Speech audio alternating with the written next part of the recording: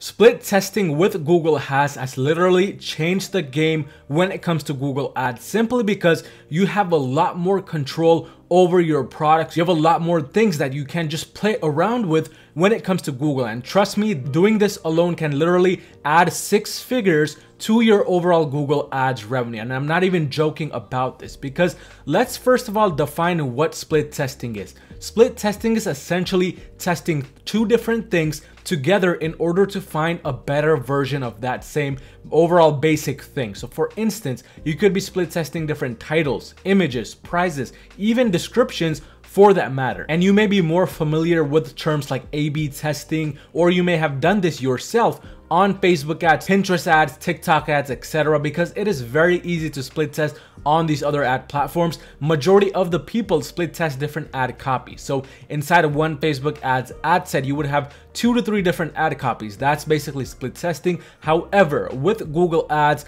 obviously, if you already use it, you know that there's no kind of way for you to split test ad copies. Well, first of all, because you don't have ad copies to begin with, but also second, because Google doesn't really offer any type of specific way to split test, especially those Google shopping ads. So exactly how do you go about this process? How do you make sure that your products are getting tested the right way with the right things and that they're performing at their peak levels? Because believe it or not, if you have a few winning products that are bringing you $1,000 a day, just a quick little split test can be the reason why you end up doing $5,000, even $10,000 a day with that given product. Now, before we actually talk about the exact strategies, how to do it, etc., let's start off by talking about the benefits, because it's important for you to know why you should even spend time, money, and energy thinking about this and doing this. So first things first, before talking about even the benefits, you should only be considering split testing those products which are actually winning products for you,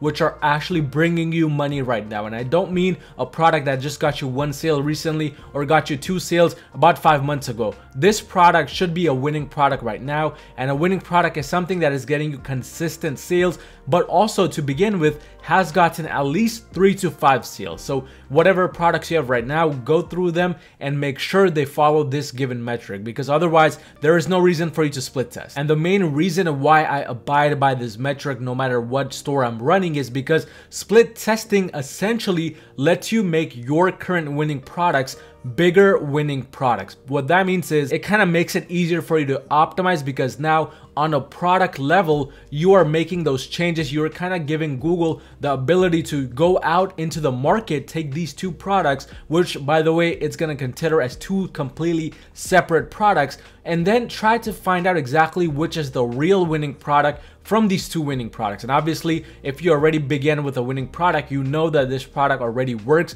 So now it's a matter of whether that change that you made, whether it was a new title, new image, lower pricing or higher pricing, etc., if that is what is causing this product to either get more sales or to get less sales. And because you already optimized this product at a product level, now it makes it the whole process with actual Google Ads side optimization much easier for you. But also the main thing is split testing allows you to give your products the maximum potential available and the maximum chances available for it to become a real winning product. And that again goes back to the main thing I mentioned, which is doing this can alone change your daily sales from $1,000 a day all the way up to $5,000, even $10,000 a day. So basically, split testing is very important, and you should know how to split test properly. Which brings me to the next point of this video, which is how do you exactly split test properly? Because as you already know, Google doesn't necessarily give you a good way to split test anything, and there is no real option for you to go about doing this. So there are 3 major strategies when it comes to split testing,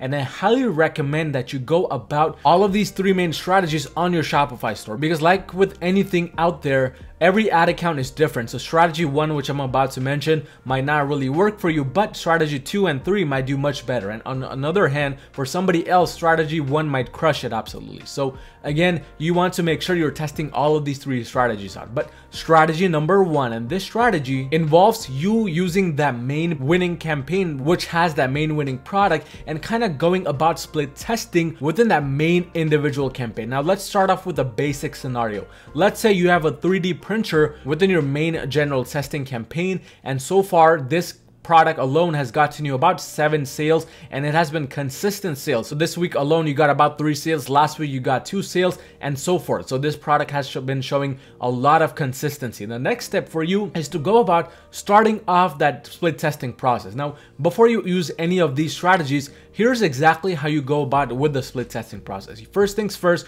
you need to go on your main dashboard, whether you're using Shopify, WooCommerce, whatever the case might be. Go on your main product dashboard and duplicate this product. It is very important for you to do this step correctly. Otherwise, this split test is going to be an absolute mess. So what you want to do is you want to go on your dashboard, you want to start split testing, and what you want to do is you want to duplicate this product and only change whatever variation that you are trying to split test, which means if you're trying to split test the title, make sure your pricing, images, descriptions, and even the reviews is all the same. Only that specific variant that you are trying to split test is different. In another case, if you're trying to split test the price, make sure everything else besides the price is the same exact thing. Otherwise, there is no reason for you to split test, because now you're testing multiple different things all at once and you won't know whether it's the price that's causing you to get more sales or less sales, or whether it's some other thing which accidentally you forgot to change. So you want to make sure you do this number one step before you apply any of these other strategies. But once you have duplicated that product, once you have made sure everything is the same besides that specific thing which you want to split test, now go ahead and add this new duplicated product variation inside that main general testing campaign where the original product is. Because now what you will be doing is you'll be using this main general testing campaign as that split testing campaign, and you will be split testing these two different things inside there. And oftentimes whenever I suggest something like this, a lot of questions arise regarding what would happen with the bidding, how the algorithm would kind of react to this and so forth. So let me kind of answer that very, very briefly. What's going to basically happen is now Google is going to assume that these two products are completely separate products, so they will go inside the auction at completely random times on their own basis, on their own merits. So if product number 1 Google thinks is going to be doing better, then it will try to win more auctions for it. If product number 2, the duplicated product, Google thinks is going to do better, it will try to push that more and more forward. And this is just going to be on a random basis completely. So even though these two products are the exact same, they will not necessarily be interfering with each other. However, they might bid against each other because you are now targeting the same kind of keywords. But don't worry, because this is going to benefit you, even if right now initially it might kind of drop your sales. So don't worry about that, because our main goal is for you to figure out exactly which variation from these two is going to do the best, so you can start pushing that out more often. And in terms of the campaign itself, if you're doing like manual bidding, manual CPC, enhanced CPC, whatever the case may be, you don't need to bid any higher, you don't need to bid any different from what you're originally doing right now. Make sure all of the other things like the settings is the exact same on the campaign side, because we want to only be testing one factor one at a time. So just go ahead and push this product inside that main general testing campaign. And what you want to do is you want to let this product sit within that testing campaign for a full 4 days before actually going in and before actually trying to change anything, before actually trying to optimize the campaign, the product, etc. Because initially the campaign will be trying to understand what product you just pushed within the campaign. It might not really have a clear idea of what to do with this new variation that you added, whether it should go ahead and push it into the same auctions or different auctions as the main winning product. So again, only start the general optimization process. And if you don't know how to optimize your campaigns, go ahead and watch my video that I released on how to do proper Google Shopping campaign optimization. The link will be in the top right above my head. This is the same way I do it for my e-commerce brands as well as my clients' e-commerce brands under my agency, Yoro Marketing, which if you're doing about $30,000 or more in sales, you need help taking it to the next level, and you would want us to work together, go ahead and go on my website at yoromarketing.com and book a free call with me to see how I can personally help you scale your e-commerce brand. But that is pretty much the main strategy that I use for testing different products. It's better to just push this duplicated product inside of what's already working instead of trying to create a brand new campaign, and now you don't know if that new campaign is going to work or not because you don't have any previous data, and now you're testing multiple different things instead of just what you should be testing, which is something within that product itself. So that's strategy number 1 and my most usual go-to strategy. But don't kind of disregard these other 2 strategies, because these other 2 strategies can also bring you a lot of results. Strategy number 2 is a little bit different. Now, this strategy actually involves you creating a brand new campaign, but here's the twist. with this brand new campaign, you'll be starting this at the same settings as your original campaign. So if you were using a general testing campaign originally with a 40-cent bid, this new campaign will also be a general testing campaign with a 40-cent bid with the same priority and so forth, but you will not be adding all of the products which were in the original campaign. You will only be adding the main winning product and this duplicated product which you're trying to test within this new general testing campaign. And the main task of this new general testing campaign is for you to kind of make it into a split testing campaign on its own, which means any future split testing things that you would like done, you would just come to this campaign and you would just push the products into this campaign alone. No interfering with the original campaign or no doing anything else. Just use this as a split testing campaign because it will be running on the same settings as the original winning campaign, but the strategy now stays the same. You want to push the main winning product into this campaign as well as the duplicated product, and you want to let these products run for a full 4 days before you go in and before you start any types of the optimization processes mentioned on my YouTube channel. And again, we want to give it full 4 days for this new campaign's algorithm to kind of understand what's going on, what the products are within this campaign, what their keywords are, how they should be shown, etc. And you don't want to rush things when it comes to this. So again, make sure to run it for at least 4 days